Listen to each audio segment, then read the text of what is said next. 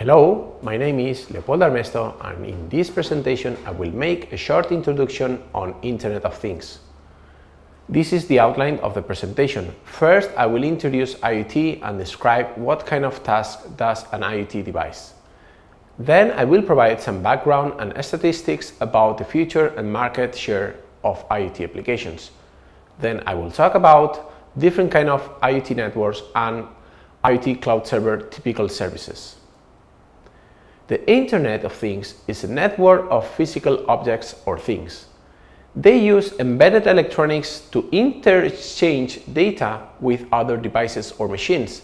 Typically, the type of communication between devices has some constraints about the transfer rate, mostly due to power consumption constraints. As a consequence, there are specialized protocols to transfer data between two machines in IoT applications. We will see these aspects in more details on the second part of this course, but for now it is important for you to know that the type of applications we can deploy with IoT devices, such as home automation, intelligent transportation system, home appliances, energy buildings, wearables, etc. An IoT device can log and collect data, communicate with other devices or machines, or to remotely control a physical variable. We use them to analyze and visualize data which is published in some cases in the cloud. Specialized servers that accept this type of data. Internet of Things is growing, and it's growing fast. Indeed, the number of connected devices exceeded our world population in 2008. The term Internet of Things was coined by Kevin Aston in 1999. Known as the father of IoT. He believed that RFID would be essential to connect individual things. In my opinion, IoT devices are just smart devices. That is, an embedded electronic device that can connect to other devices through Ethernet, Wi-Fi, Bluetooth, and many other technologies. One of the main differences between IoT devices and classic smart devices used in industry using wired industrial networks is that IoT devices are power efficient, and the transfer data is oriented so that they use wireless connections to transfer data to other machines with even several kilometers of distance. This plot here shows that IoT devices are clearly growing with an exponential ratio, and thus the relevance of knowing how to interact with these devices is very important nowadays. If we look into the market share of different types of IoT applications, we clearly see that smart cities, industrial applications, health, smartphones take the biggest part of this share, but also intelligent cars, wearables, smart appliances are expected to grow.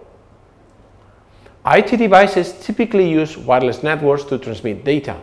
Depending on the application, the distance between the transmitter and receiver can be significantly different, and they can make use of wired infrastructure too.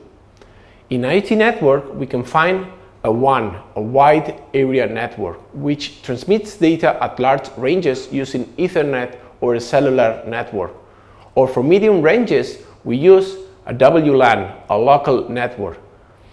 For short ranges, they are generally oriented for applications between two machines. We can use a WPAN, a personal network.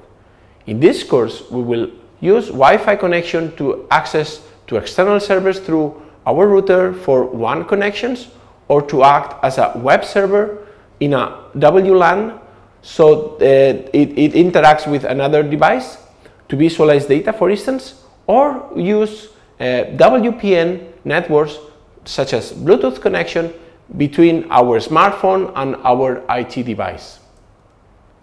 When an IoT device transmits data to an external server, this can be visualized because there are many companies offering these services and supporting all transmission protocols used in IoT applications such as MQTT or HTTP. We will talk about that on the second part of this course. There are many options and that varies from server to server, Among all of them, our proposal is to work with ThingsBoard. This is an open source platform that offers free services up to a given amount of data.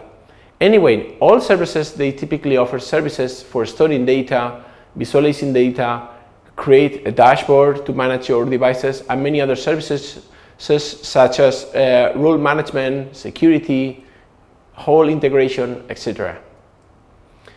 Okay, so in this presentation, I have shortly introduced you IoT. So in this first contact with IoT, we have seen the huge potential of this field.